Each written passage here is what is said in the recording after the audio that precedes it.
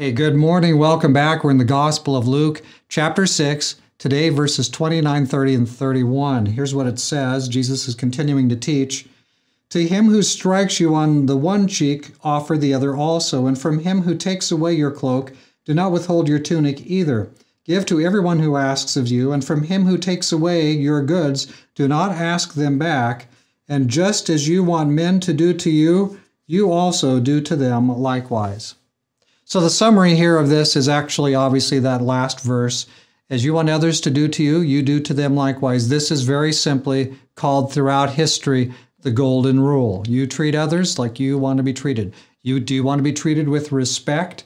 You treat other people with respect. Have they earned your respect? Some people probably we would say off the cuff, no, that person hasn't earned my respect.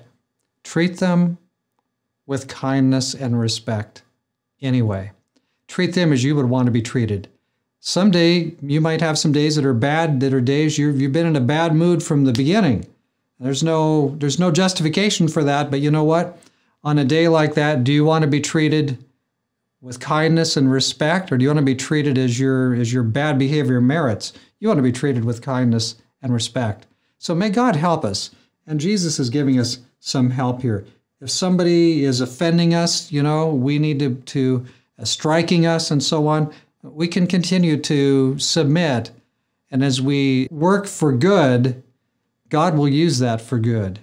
But if we return a punch in the nose for a punch in the nose, that isn't going to be quite in the order of Jesus, is it? Let's pray.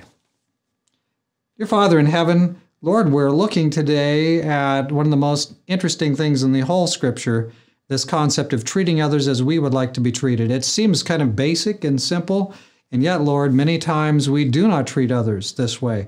Jesus has shown us what a true human being is like, and that is that person treats others with kindness and respect, and as you would want to be treated. Now, Lord, help us to have this ethos, this approach to life, even throughout this day, this new day, as we're born fresh, born again, starting over this day. Lord, may we treat others with kindness and respect, and let's be glad for whatever they give us back. Lord, you are our leader. We thank you for hearing our prayer in Jesus' name. Amen. The golden rule, the absolute key item in Christianity, Jesus led the way and showed it to us. Now it's up to us to actually do it. So his power will be upon you today as you treat others as you would be treated. God bless you.